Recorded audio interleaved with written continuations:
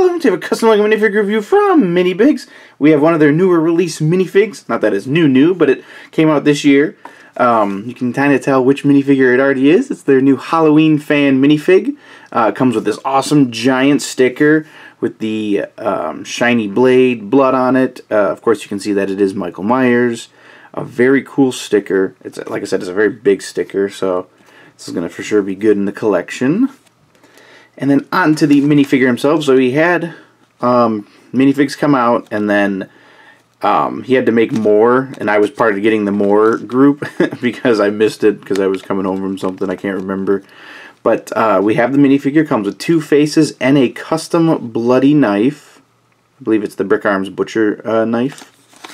But let's get right into him.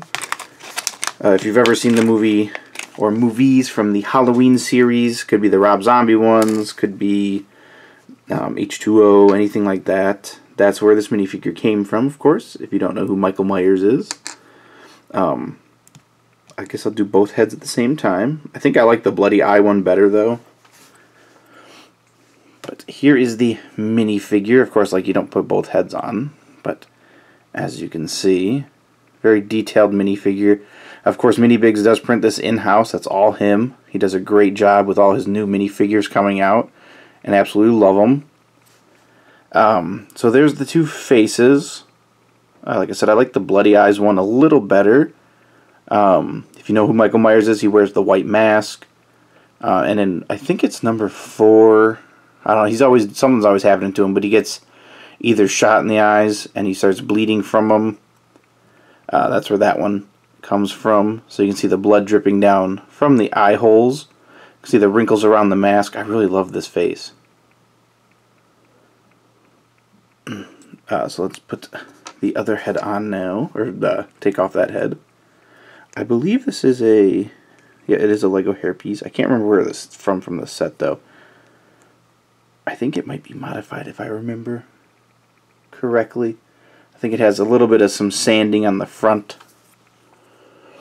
But here we go. There's Michael. Got the dark blue outfit, his jumpsuit, of course. Like I said, you can see the hairpiece on there. It's a little shave in the front. Fits this minifigure for the mask perfectly. Coming down to his chest and torso, you can see again, like I said, he's got the dark blue jumpsuit on, like the mechanic suit is what it is. You can see the 2 pockets on the upper chest. You can see all the wrinkles. He does have like a tight belt on. Of course, the zipper down the center. And then he does have a little bit of a white undershirt and some skin showing at the top. Very cool, very detailed. This is pad printed. So you can see there's no raise into it. It's flush with the Lego parts. It's kind of hard because of the darkness. Focuses on the background. Minifigure can come apart. It does not hurt the printing at all. See, there is a little bit of some waist printing. Some more wrinkles for that belt because it's pulled tight. And then the zipper comes down. And then coming down to the legs, you see some wrinkles in the knees. And then, of course, we have his black boots or shoes. I think they were boots. Coming over to the side of the minifig, we don't have any arm printing. No body, side waist. We do have side of the legs because we have his shoes. So you can see the wrinkles over the over the shoes themselves, and then the black boot. And then we have the light flesh tone hands, or light nugget, whatever Lego calls it nowadays.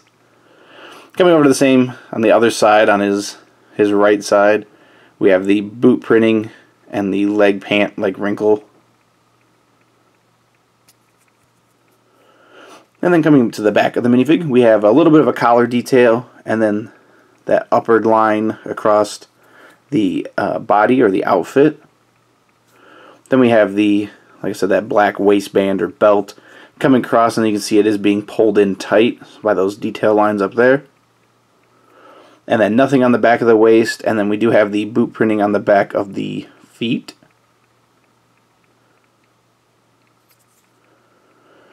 So a very cool minifig. I'm super happy with this one. Love the Halloween series. Let's give him his knife. So you can see it is, I think it's the Brick Arms Butcher knife. You see those cool custom splat patterns for the stabbings, of course. And we're getting almost to Halloween, so it's perfect time for this minifigure. See right there. Then we'll throw on his other head. Oh. If a minifig ever gets stuck on the hair, wiggle back and forth. Don't just try to pull it straight off. It won't come off. Give him his crying, bloody eyes. And there you go. The Halloween fan minifig from miniBIGS. AKA Michael Myers. Or the Shape. A lot of people call him the Shape with some stuff. And then you can see his face on this one. So very cool minifig. Love the accessories. Great job with this one, miniBIGS. And help. I know he had some help from some other people in the LEGO community. And I can't wait to show some more miniBIGS this year. I would say if you want to check out this minifig, link will be down below, but he only made a limited run, and that's sometimes a bad thing when you want to get a minifig. But check around, you might find something. But yet again, awesome minifig, miniBIGS. Awesome sticker design. I know who did that. So I would, like I said, I would say check the links down below for this minifig, but he won't be around. But if you want to see my other miniBIGS stuff, I'll have some links down below. You can check them out. Check out the website, of course. He's got a lot of new minifigures out that I haven't got to yet. So be sure to check out those as well. Be sure to leave a like if you haven't already liked the video, and subscribe if you haven't already subscribed. And as always, thanks for watching.